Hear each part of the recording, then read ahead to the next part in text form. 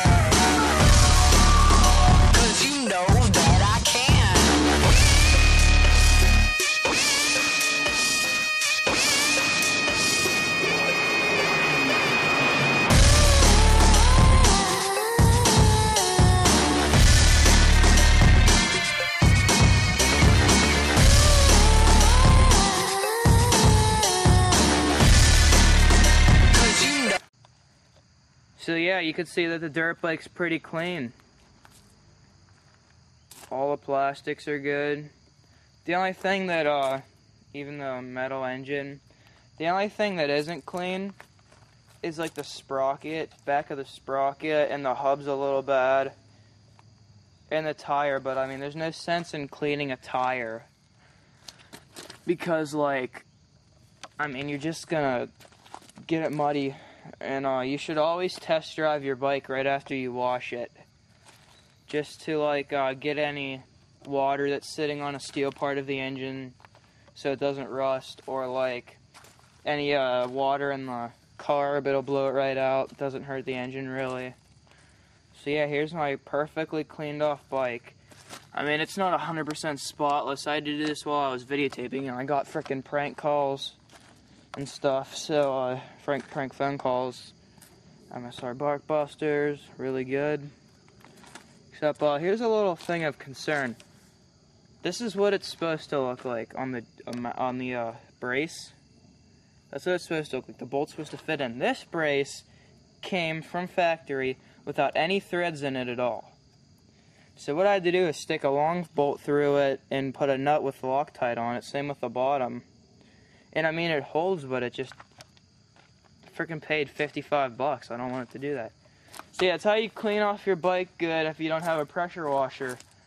And stay tuned for this coming weekend because I'm going to attempt a 1,200 foot hill climb on the good old YZ 250F. So those are the two things I use to clean my bike. Ballsbad 147. See you later.